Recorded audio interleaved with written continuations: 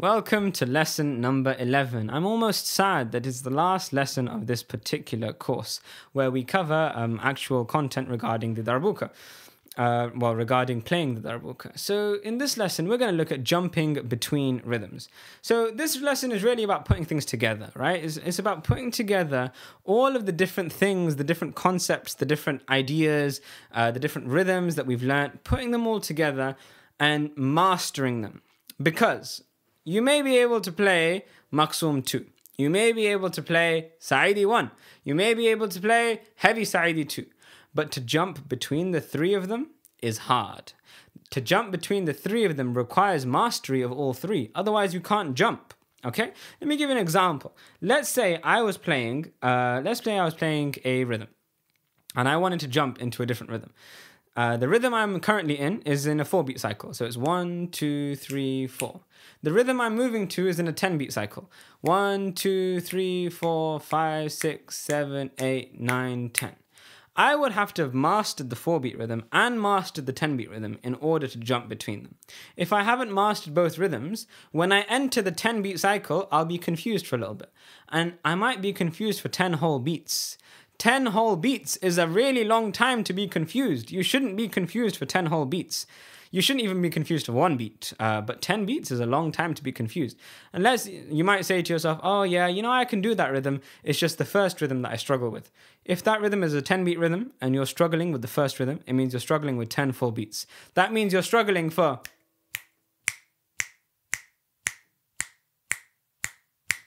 That's how long you're struggling. That's a long time to be struggling. Don't struggle for that long. Master the rhythms. So, we're going to look at jumping between rhythms. So you have to master each rhythm. You have to have mastered each rhythm. We're going to look at how to jump between them. Okay, now, what we have to understand, firstly, is the difference between basic and ornamented rhythms, and to understand this differential gradient. Now, this differential gradient is what we looked at when we saw the doom and the tek. So let's think back to the doom and the tek. We have a doom and we have a tek, right? The doom is the deep and powerful bass, low-pitched stroke. The tek is the sharp and high-pitched tek stroke, okay? So putting them together, you then get this gradient. You get deep and you get high, high and low, low and high, high and low. So you can make a rhythm based on these highs and based on these lows. The same is true with actual rhythms themselves. So you can have rhythms which are lower and you can have rhythms which are higher. You can have rhythms which are basic and you can have rhythms which are ornamented. Rhythms which are simple, rhythms which are advanced. What we have to do is we have to understand how to move between these rhythms. Let me give you a really popular use case, a really popular example. And this will help frame your thinking. So when you're playing, let's say you're playing a song, right? Let's say you're playing a song. Let's say the song is a particular song where you are, you've got a chorus and you've got a verse. So you've got the chorus or the refrain, as whatever you wish to call it. You've got the chorus, the refrain, and then you have the verse, okay? The verse is going to be where the singer tries to showcase their talents. The singer is going to try and showcase all of their amazing talents and all of the amazing things that they like, okay? So you're doing this recording, you're playing the darbuka, right? You're performing this song, you're playing the darbuka. For the chorus, the chorus is when all the other musicians are going to join in. The singer is going to join in. The singer is going to be doing the chorus. All the audience is going to know the chorus. The other musicians are going to be playing the chorus really nicely and fancily and beautifully on their instruments. You want to get on that. You want to jump on the bandwagon and you want to play this chorus very nicely. How do you play the chorus very nicely? You play an ornamented version of the chorus. Something lively, something upbeat, something fast, something with a lot of teks. The teks help the rhythm get more fast. They make the rhythm more exciting. They make the rhythm faster. So you want to move into something with teks. So you want to go into, with your chorus, you want to play like Maksum 2. So in Maksum 2, doom tek ka doom ka tek taka doom tek ka doom ka tek taka doom tek ka doom ka tek. So it's a faster rhythm, okay? It's a more exciting rhythm. Then you come back into the verse. In the verse, the singer is doing a solo. The singer is going, Aman, Aman,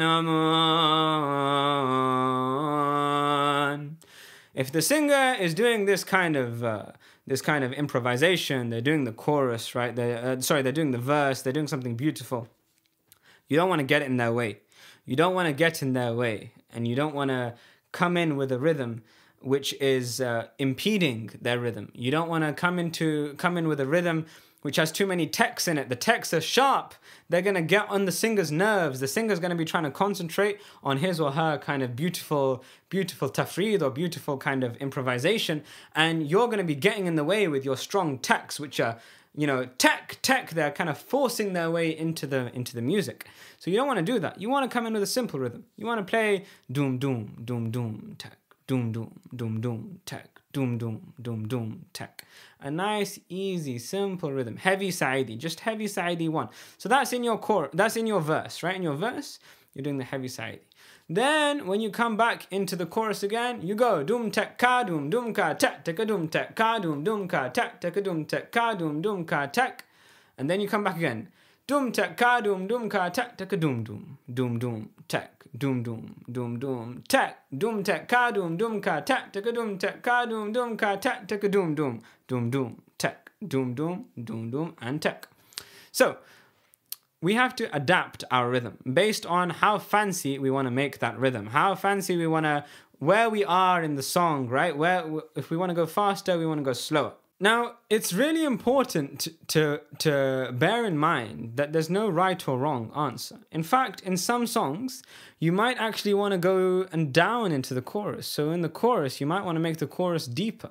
And in the verse, you might want to make the verse more exciting. I mean, I've played songs where it's been exactly like that, where in the chorus, I actually go deeper.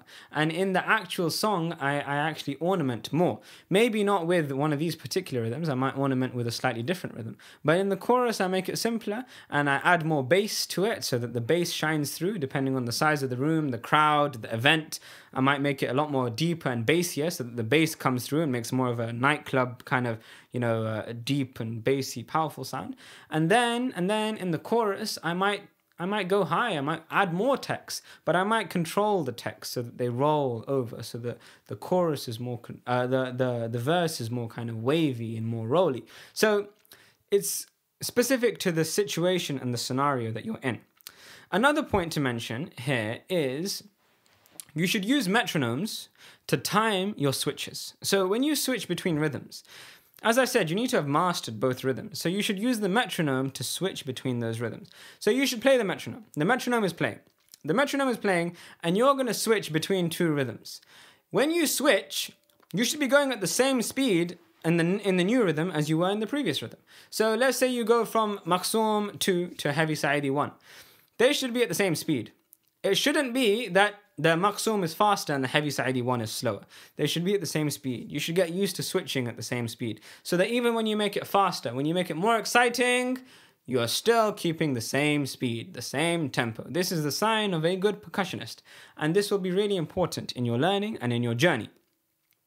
Now, let's head over to the studio, and in the studio, we're going to work out exactly how we can do these different switches, what switches are available to us with the rhythms that we've learnt, and what kind of things you can practice in order to get this perfectly right. Okay, let's look at rhythm switches and how to switch between different rhythms. We're going to learn this through a series of drills. Practice these drills a lot, and if you just practice the drills, you'll really understand it, but you really need to practice these drills appropriately in order to get that. Let's go through the first one together. We'll go through a whole cycle of the first one together, just so you can get an idea of what we're doing here. You have to have mastered the original rhythm and the switched rhythm in order to switch appropriately, because you won't be able to seamlessly switch into a new rhythm unless you've mastered both of those rhythms. So let's do it an easy one. We're going to start off with Heavy Saidi. Heavy Saidi, we're going to have the Heavy Saidi as a doom, doom, doom, doom tech in its basic form, and we're going to switch into its more advanced form. Doom, doom, ka, tech, teka. We're going to do one of each, so one of each rhythm switch. 3, 4, doom, doom, doom, doom, tech, doom, doom, ka, tech, teka, doom, doom, doom, doom, tech.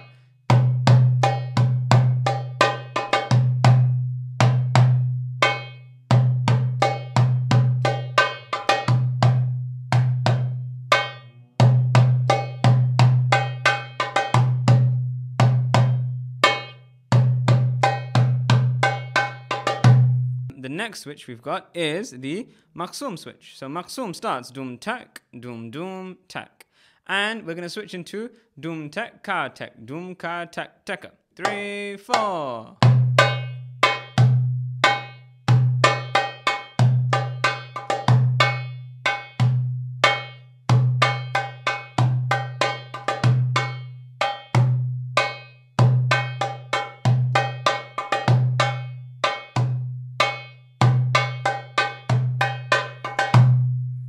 Okay, very good, very good. Now, the next one we've got is the Saidi switch.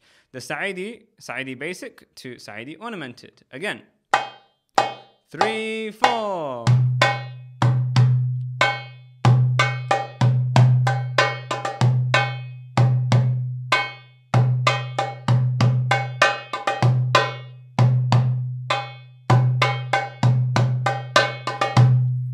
And finally, we've got the baladi switch. The baladi is doom tek into doom ka tek a doom.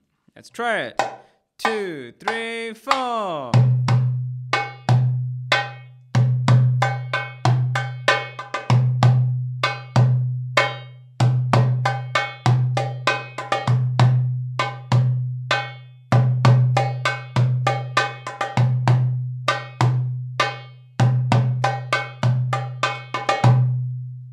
Okay, the next kind of switch that you can do, which I would recommend a lot, is an ornamented fourth bar, which means we play 3 standard bars and we ornament the fourth. We play 3 standard, we ornament the fourth. So if I play 3 Saidis and then ornament the fourth bar, it will sound like this. 3, 4.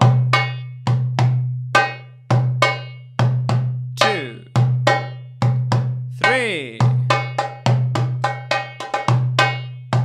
1, 2, 3.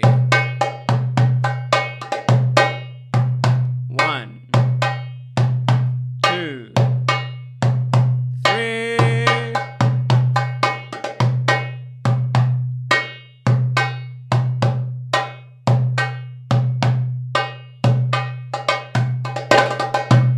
Okay, good. Saidi with an ornamented fourth bar.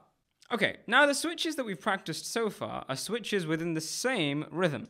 Let's see if we can switch within the same family of rhythms. So we're going to start off in a heavy Saidi, and then we're going to go into an ornamented Maqsoom, which is actually a really difficult switch. You start off in a heavy Saidi, and you're going to go into an ornamented Maqsoom. 3, 4.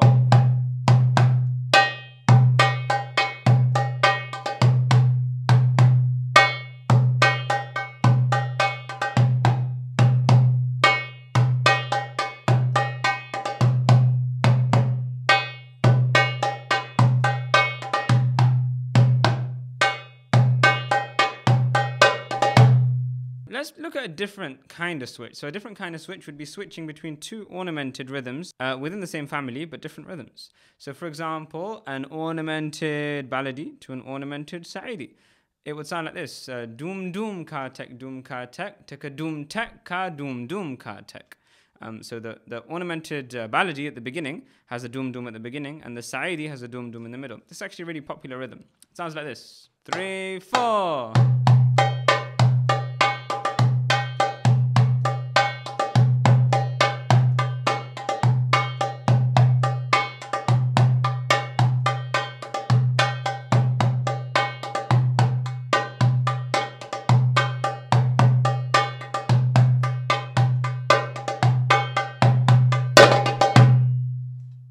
All right, those rhythms were incredible. Those switches were incredible. You can use that a lot. You should practice that a lot.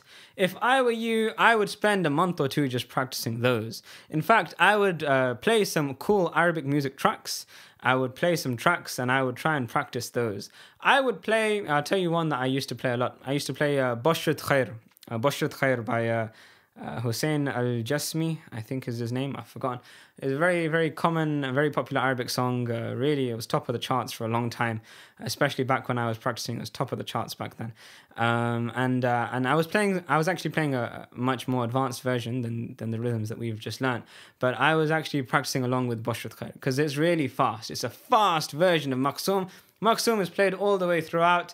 Oh, if you can keep up to speed with that, you're a good Darbuka player. You are a good Darbuka player if you can keep up to speed with that song. I struggle to keep up to speed with that song. I can do it now, but back then I used to struggle a lot to keep up to speed with that song. Anyway, we've learned some amazing rhythms. I hope you're now thinking to yourself, I've learned a very awesome suite of rhythms that I can use and utilize for whatever purpose that I need them to. And remember, we've only just scratched the surface. There's so much more to come. There's so many more things that you can learn. You should be excited at this point in your journey where you're thinking, I'm ready to bring on more. I'm ready to take in more information. I'm ready to improve and move to even the next level because there's so many more levels after this. I'm really excited for you to be where you are in this point in your journey. Anyway, we'll finish there for this lesson. I hope that was beneficial. I will see you in the next video where we close things off and we look at where we're going next. And until next time, take care.